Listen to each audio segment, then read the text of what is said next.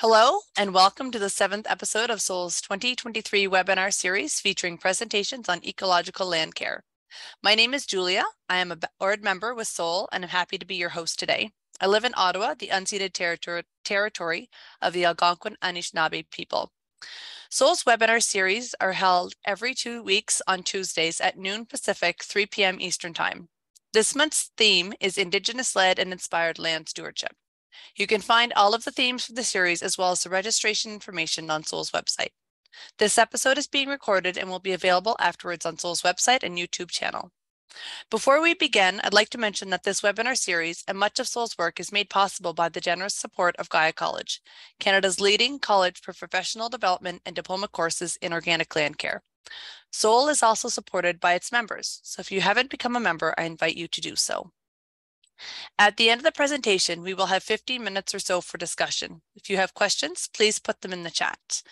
Now, I'd like to introduce Grace Wampold, the Community Food Liaison for Collingwood Neighborhood House and manager of the Norquay Food Forest. Grace is from New Jersey, traditional Lenape-Hoking land, but currently residing on Musqueam, Squamish, and Tsleil-Waututh territory. I hope I said that correctly. It's no big deal. We will also revisit that in our land acknowledgement. But yes, my name's Grace. Thank you so much for that amazing introduction. I also just wanted to start, I've said this earlier it's Julia, right? Is your name Julia? Yes, Julia. Yes, okay.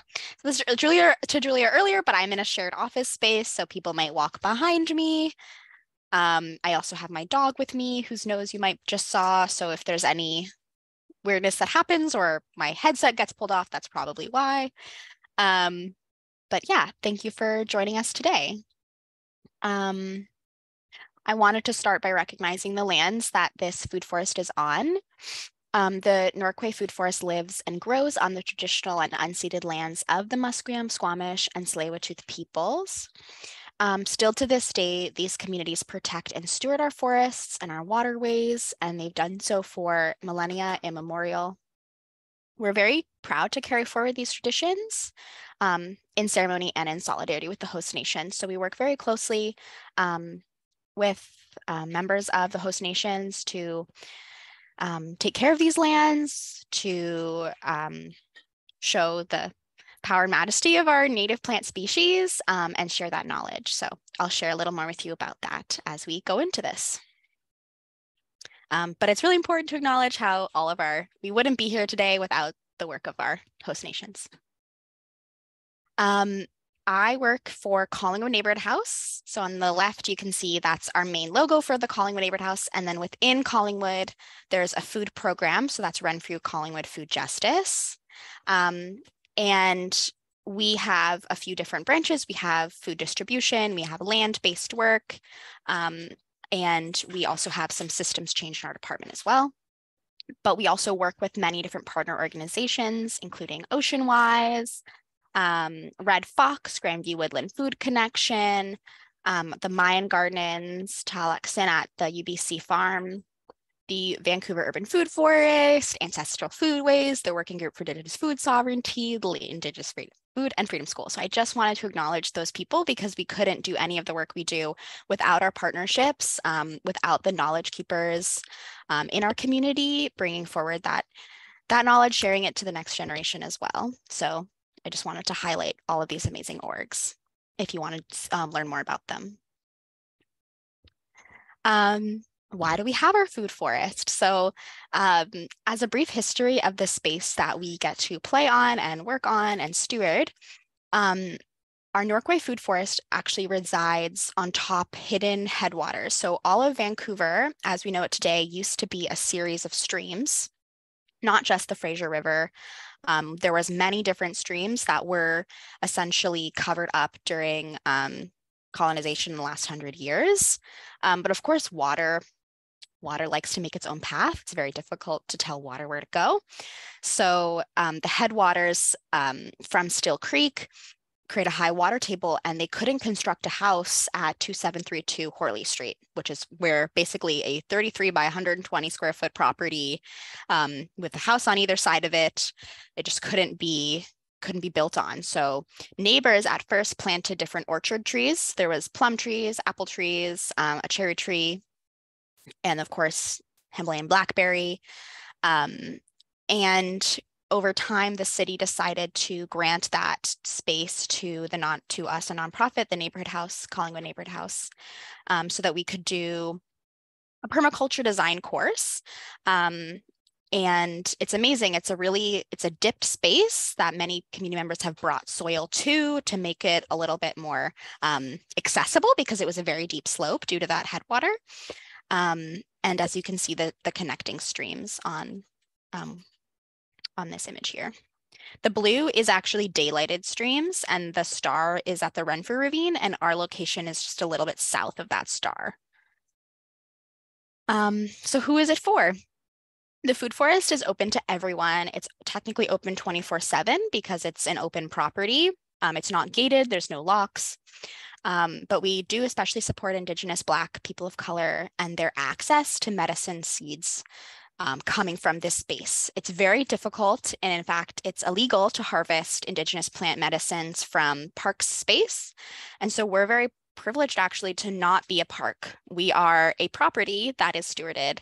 So we have the privilege of saying, if you want to take some cuttings, if you want to take some rhizomes from these plants to start your own Indigenous garden, or seeds, or even petals, medicines, like, you're welcome to take what you need. It's also with that a free gathering space. So you don't need to pay any money if you do want to do some organizing and you need a space for organizing. You can come to the food forest. And it's open to any groups who can't access it otherwise, for whether that be activist work or just like celebration. So with that, though, our pedagogy is that Indigenous people hold their knowledges. So I myself, I'm a settler here.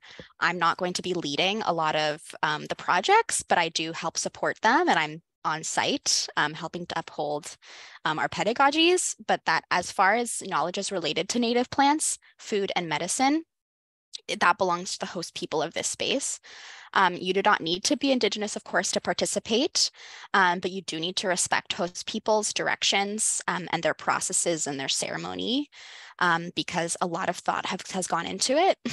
And learning these practices, of course, being part of this and in community with these practices, does not mean that you can teach or pass on these knowledges necessarily, unless you are within that community and passing it down generationally. We are still guests, and to be a good guest means to be a learner and to acknowledge those things, but we will not be experts, because I don't have 10 immemorial generations behind me to uphold that knowledge in my heart and in my body. So for us, when it comes to thinking about food forest, I wanted to say that we are not just only focusing, of course, on the people. When we say Indigenous plants, when we say Indigenous, we're also referring to the animals, we're also referring to the plants. So we like to serve all the community members in our neighborhood. We're also serving the animals. We're creating safe spaces for birds to nest, safe spaces for coyotes to den, and maybe too safe a space for a rat to get a meal. That happens a lot. And of course, we're serving the plants. So a lot of native plants, especially in our region, are often overtaken by more advantageous species like the Himalayan blackberry or buttercups or marigolds, morning glories that have come in. So we're doing our best to remove any plants that maybe are too advantageous, so that we can give Indigenous plants spaces to thrive and grow and be prolific as they once were in this land, and are in many different regions of this land that are still stewarded by our Indigenous hosts. And so a lot of work we're doing is restoring the space, removing non-native plants, reintroducing native species, and having drop-in volunteers. So as you see on the far left, that's a photo of us that's all blackberry. We removed literally 2 tons. That's from 2021 season. We also do art-based restorations. That was a big focus last season, was redoing our benches and painting them with different species that are in the forest. We have a seed library And that allows neighbors to come and grab whatever seeds they need. We have seed packets. We'll take some seeds from the space and put them into smaller packets, or we get big donations and we can share them with community who maybe want to dabble in gardening. It's kind of funny though, that space, some community members put books there, some people put puzzles. We promote community members using spaces like how they want to. While it's supposed to be a seed library, we acknowledge that some people are going to put books, and that's fine too.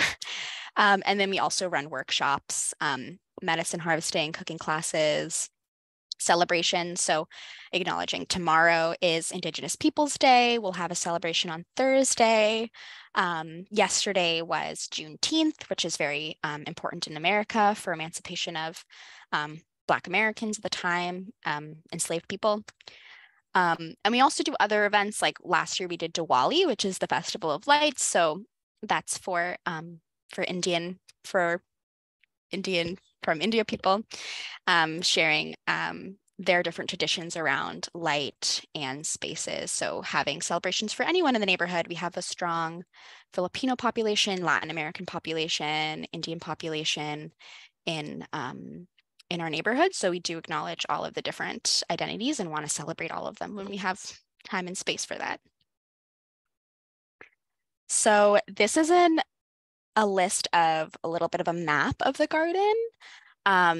It's actually been further updated by our summer staff this year. This was last year's map. And as you can see, we have a lot of different residents.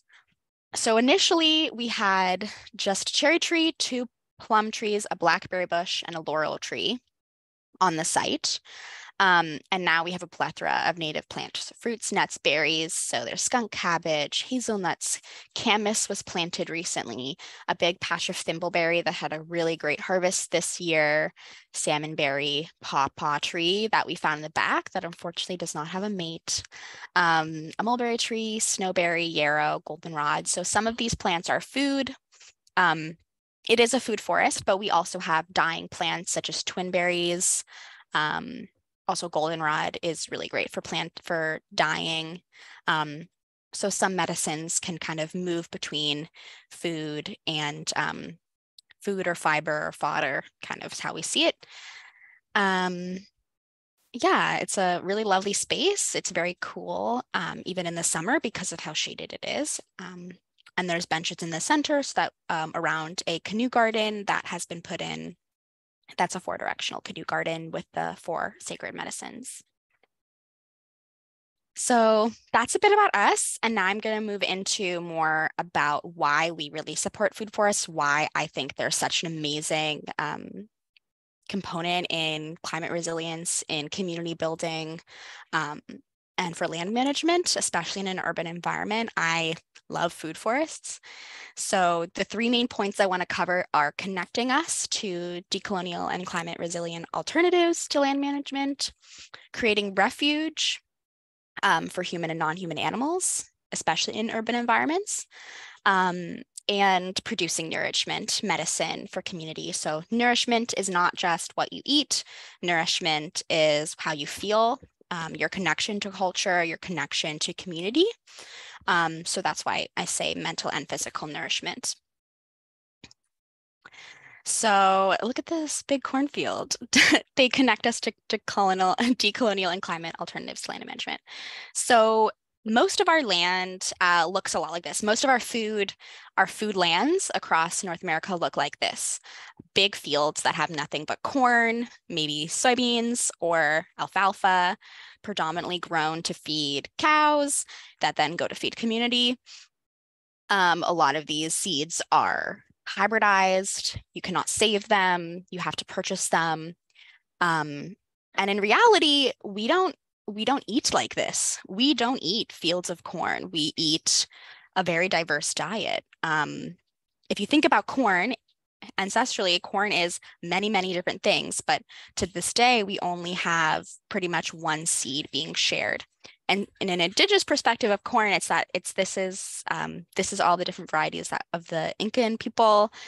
That corn is a staple food, and we have all this diversity. There's over like 1,000 different varieties of it, but most of us think of this one yellow cob of corn. where diversity really is our strength. If we are looking to grow like this, we have a risk of massive die-off.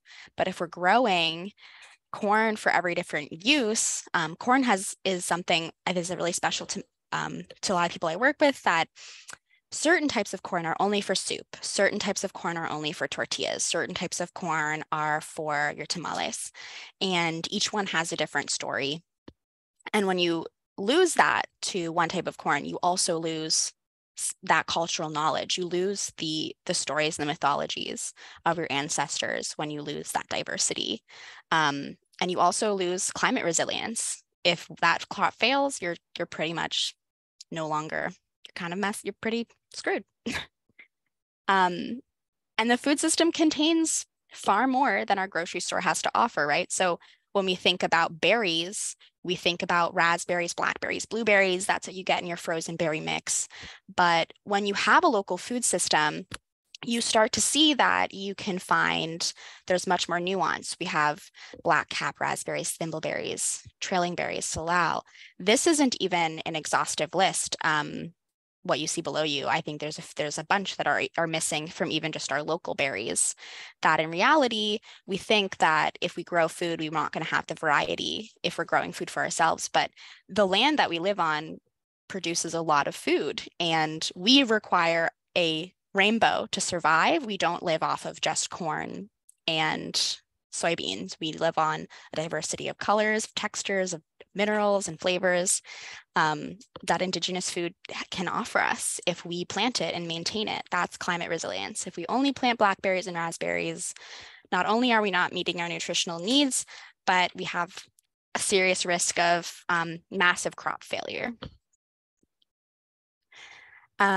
So I wanted to also highlight a local tour group, Talisay's Talking Trees, and they also talk about before colonization, many Indigenous people operated in a food forest, especially in our region. So ancestors would live in long houses in our rainforest here. And basically they would keep in proximity highly managed food forest lands. So with berries, greens, fruits, just around their long house within the forest, the predominantly cedar forest.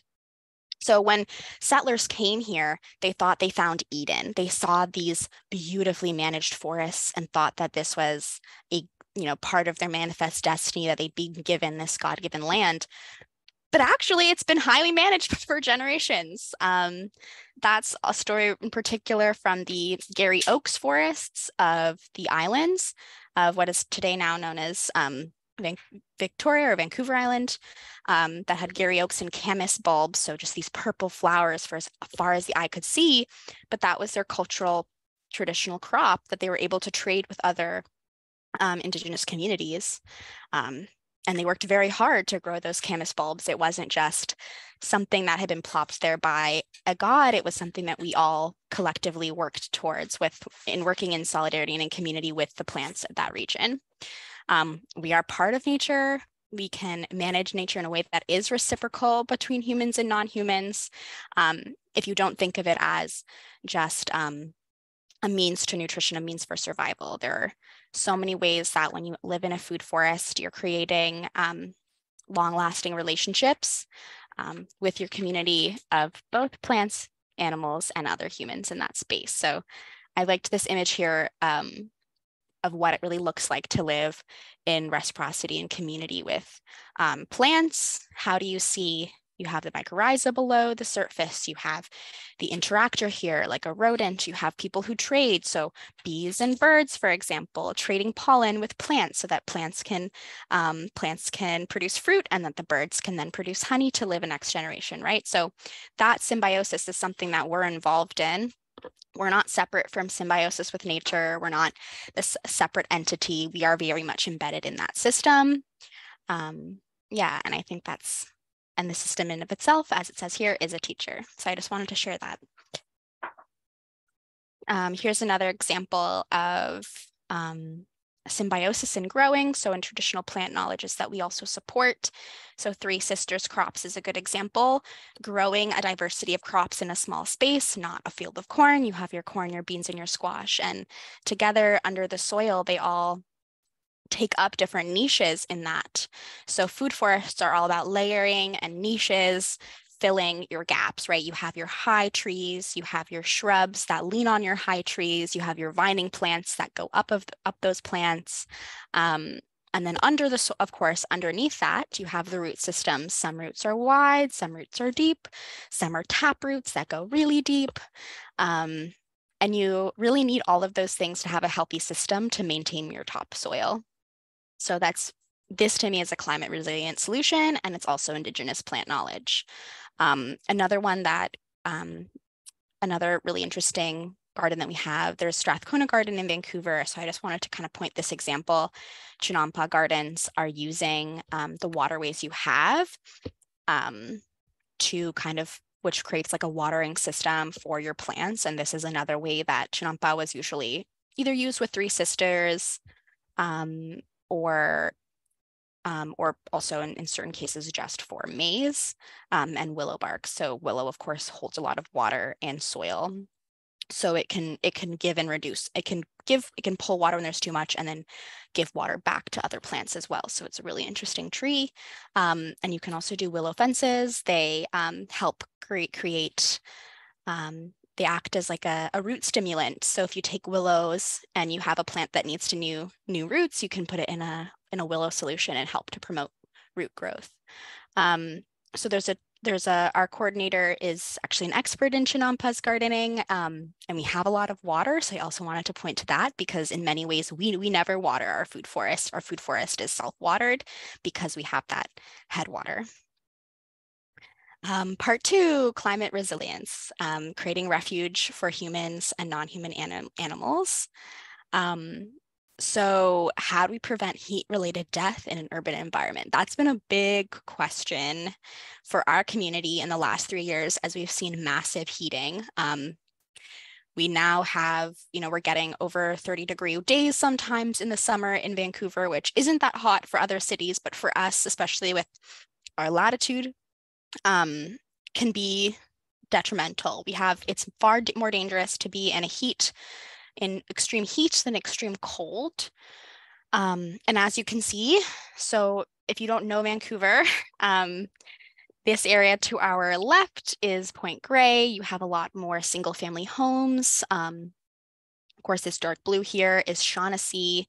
That's where there are multi-million-dollar homes, tens of million-dollar homes. And then you have the downtown east side, which is a place that is highly policed, has been where during the 2008 Olympics, many of our unhoused neighbors were pushed to and forced to, where overdose prevention is essentially maintained and kept only there in that part of the city. And there's no trees. It's like a highly urban area, and the risk of heat death is extremely high in that area. And you can see as you go farther west, a lot of it is more industrial. But this little area here that I've circled is our food forest. There's the headwater of the Renfrew Ravine, and then our food forest is in the light blue color. So it actually is much, much cooler than most other urban environments and every area around it, which I found interesting that you have all these like bright red and then just our little dot of blue, our little island. So clearly, just to go to show that for humans, if you go to a space like this, if you have tree coverage, you're far less likely to succumb to heat-related death if you have access to trees and plants. And additionally, for animals, I wanted to express the corridor, the idea of safely getting to another food source. So in an urban environment, you have gardens, we have community gardens, but sometimes they're fragmented. Through urbanization, we fragment our land through roads, through housing developments, through industry, and animals come up with creative solutions. So here you have a bird, a dove nesting on a camera, which is obviously considered, an abnormal behavior. And And if you look at a city, so if you were imagining yourself as a bee and you were in a little garden over here and you were pollinating your trees as you go, bloop, bloop, bloop, and then suddenly you hit this highway, you're a tiny little bee. You might not make it over this highway. You might not even know that there's a tree on the other side. You might be stuck to this little area because you don't have a safe passage to get to the next foraging site. So a food forest and connecting food forests and having connected forested land is very important for the wildlife that you interact with. Even in an urban space, we have coyotes, we have rats, we have birds, we have bees, we have so many animals that were here long before us as humans, especially at this degree, that deserve a safe passage to receive food. There's a lot of complaints from North Vancouver of bears coming into their property, bears rooting in trash, but that goes to show that there's fewer forested spaces left for them. And even that, when there are forested spaces, they have to cross through human-centered spaces to get to their next forage site. So making sure that you have food forests or passage for animals so that we can have safe interactions, so that bears, for example, can go over highways and not create, 6-lane traffic, so that they can access the foods they need. So this is an example of a highway that has put an overpass for animals to safely cross across. This is I think a 3D rendering image. But I think it's something that a lot more people are talking about as a solution to land fragmentation.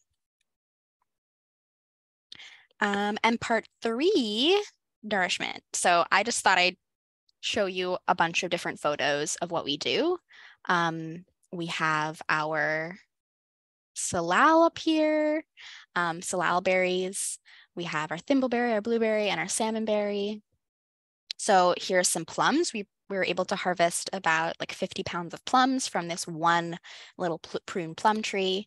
And the day we harvested that, we were just sitting and one neighbor saw us harvesting and said, "Is it okay if I have some?" And we said, "Of course." And they ran away. They came back with a bucket, and this 4-year-old boy and his father climbed the tree, threw the bucket over, made a little pulley system, and were pulling down buckets, and grandmas from the neighborhood saw, and we were distributing plums to the grandmas of the neighborhood, and they were like, "We're going to make cakes and plum cakes." That family was from the Netherlands, and they said they had a traditional family plum cake recipe that they would make. And just that moment, just having access to food, and freely saying, yes, you can take it, which is so abnormal, especially in urban garden spaces. We were able to create these really strong connections. Suddenly, all these people who never met were interacting with one another and just feeling so joyful, sharing in the gift of these plums. We also do general regular celebrations. So coming together and eating the food that you grew together. There's really no way to explain the joy that really brings, the gratification that brings, being able to feed those who also taught you. So giving that food up to your elders. And then we had medicine bags. So we had a huge donation of saris actually. So we use really nice high quality fabric to do our medicine bundling, and sharing that gift of flags around the food forest to protect yourself. So connecting you to each of the sacred medicines, the history of those plants, and then having that protector on your body is really lovely as well. So being able to take that piece of the food forest with you everywhere you go, even if you're in an overwhelming space, having access to grounding, centering medicines. There's also drumming that happens in the food forest over the summers. Currently, we're working on a carving project, so making masks with children, and that'll build up to a totem project. We had a log gifted, a huge totem cedar that we will be hopefully splitting, and then that knowledge will be passed down to crew. So that's a youth community, a youth group that we have that they do canoe club together and carving and other traditional knowledges, just passing that down within a family setting. And then we have a child and family one, Mlatsi, so that's for younger kids. ribbon skirt making. So some of those things may not always happen in the food forest, but then we can bring them to the forest to for further celebration, kind of connecting those practices with the space as well. In the bottom left, I have a dear friend of mine, Melissa, and one of her mentors with their medicine bundle, and they're smudging conch together after they did a lovely cedar blessing to everyone who arrived that day. And we did tea making as well. So like learning how to make tea with things you have around you. For example, there's sumac, which makes a really delicious tea. So harvesting things like that and our mint. And so if you can't really resonate with something like carrying a medicine bundle, maybe actually using that medicine as a tea, which maybe is more something that you can resonate with versus burning the medicines. But yeah, there's so many different ways to engage with the food forest. And so depending on where you come from, where what your starting point is, I think there's a lot of amazing entry points into healing physically and mentally, like access to this local food and doing the hard work. Sometimes just spending a couple hours, maybe you had a bad day, and what you're going to do is just weed, pulling up blackberries, digging out these blackberry roots, pulling with all of your might to get these blackberry roots out can be very cathartic if you've had a stressful life or a stressful week. If you come to the space and you're feeling sad and you want to be sad with the food forest, that's okay. If you're feeling joyful and you want to be joyful in the food forest and spread that with the people and the plants around you, that's also amazing. You know, it really is where you are at. That's how you arrive. Yeah. So that's all I had for today. This is a little photo of our Diwali event, which I mentioned earlier, and just the beautiful food forest at dusk and the forest-sided canoe garden. So you can see our cedar off-centered there, some sweet grass kind of pushing through. It's a little bit floppy, but it's bounced back a bit. And some other plants in there as well. But yeah, that's everything I have for today. That was wonderful, Grace. I think it's really fascinating seeing the benefits that a food forest has on heat in a city. I know Montreal has published some stuff on this as well, and I haven't seen very much from any other cities, but it's something that I think every city should be focusing on, is having a forest in a downtown area where people can go and cool down in the middle of a hot day. Ottawa, we just open cooling centers, so all public buildings where there's air conditioning, and you can go there, and that's really helpful for our climate. Yeah. Don't you? Oh, go ahead. Yeah, our neighborhood house is also a cooling center, and I think that's funny, right? Like you can have, just for the cost of like planting 5 trees, a permanent cooling center, or paying for air conditioning a building, putting air conditioning in a building. Yeah. So like just balancing that. Yes. Yes. Yeah. And we can only fit so many people in the building, Exactly. Yeah. There's a public park just across from our city hall, and I don't think that's what I don't think they push it, but City Hall is open if you need to cool down. It's right there. Just plant some more trees. Anyway, it's great that there's more areas like this, so that maybe more municipalities will catch on. Yeah. And it's not, like I said, it's not parks land.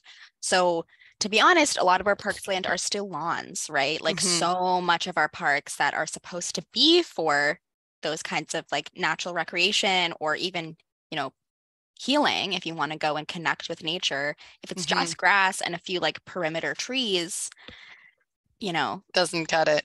You don't have that privacy. You don't even have that oxygen. You don't even have the carbon sequestration. So. No, there's no benefits to it at all. Yeah. Joan, did you have any questions for Grace? I know. I just like to say thank you for the really good presentation.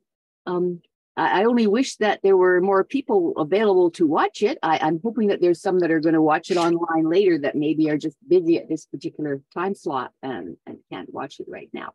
We were actually discussing before you came on that everyone is probably outside. So I'm in Ottawa. Yeah. It's sunny today. We've got a few days of sun, and then it's going to be rainy, and it was cloudy on the weekend. So It's just that time of year where people don't want to be inside at a screen in the middle of the afternoon. Well, Yeah. that's true. But here we have no excuse in Calgary. It's been raining now for I think 3 days, and it's still raining now.